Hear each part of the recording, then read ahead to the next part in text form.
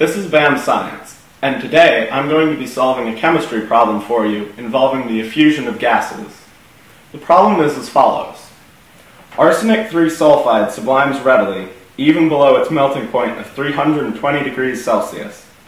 The molecules of the vapor phase are found to effuse through a tiny hole at 0.28 times the rate of effusion of argon atoms under the same conditions of temperature and pressure.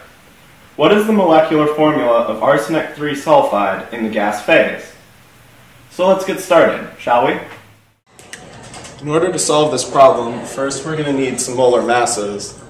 We know that argon is 40 grams per mole, and we know that arsenic is 75 grams per mole. And we know that sulfur is 32 grams per mole. The rate of effusion of gases is modeled by the equation R1 over R2 equals the square root of M2 over M1, where R1 and R2 are the rates of effusion of the two gases, and M1 and M2 are the molar masses of said gases.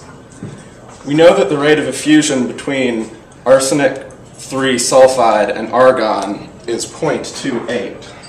0.28 equals. And we also know that the molar mass of argon is 40 grams per mole.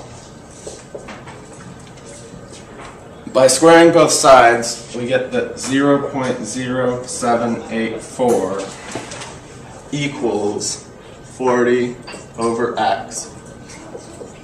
X equals 40 over 0.0784, which is about equal to 510 grams per mole.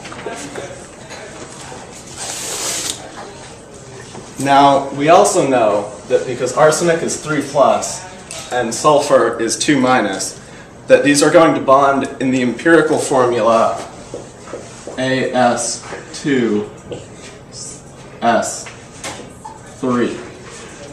This empirical formula has an empirical mass of 2 times arsenic's molar mass of 75 grams per mole, plus 3 times sulfur's mass of 32 grams per mole, which gives us a total empirical mass of about 246 grams per mole.